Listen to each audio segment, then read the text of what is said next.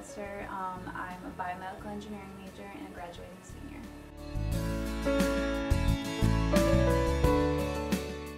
Last summer, I had an internship at MIT. I was working at Mass General Hospital in the field of biomedical optics, and so I was using near-infrared light, and there is such an interesting field. There's so much that they're doing with that. So I'm kind of applying the knowledge that I had learned there and really learning how it all works in theory behind that. So I got the idea from my internship. One of the greatest experiences was putting everything that I had learned in classes into practical application, to really see everything I had seen in books and taken tests on and put to use somewhat in labs, to integrate that all into one working system was just really invaluable and gratifying.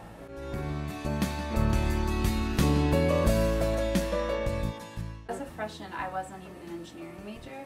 I mean, I was slightly confused at that point. I mean, I didn't want to know what I wanted to do with the rest of my life. There's just seemed to be so many options, and I started international business, and then I went undeclared, and just was interesting trying to see everything that GW had to offer. I took a large variety of classes, and that's how I discovered that I wanted to do biomedical engineering.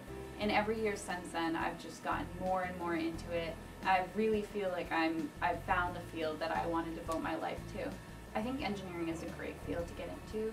The thing about being an engineer is that you can do anything with that. I have friends who, right now, I have friends in PhD programs, I have friends in master's programs for engineering, I have a friend in law school, I have a friend in med school, friends getting their MBA.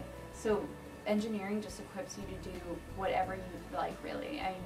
When you come out with an engineering degree, it proves you're an intelligent person who's capable of putting that work in for any field.